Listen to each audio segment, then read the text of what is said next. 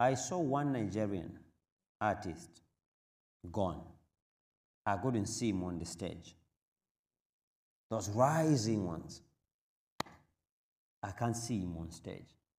Is it coughing? I don't know, but I see Nigeria losing a big artist, a very big artist. This coming, I don't want to say December. This coming 2024, I see an artist, bam, he's gone. You know, when I see, and my prophecies come to pass, all of them. So it is your need as church to pray that this will not happen, because prayer changes the future. Veteran Nollywood actor, popularly known as Mr.IBU, has died. The actor, whose real name is John Okafor, was 62.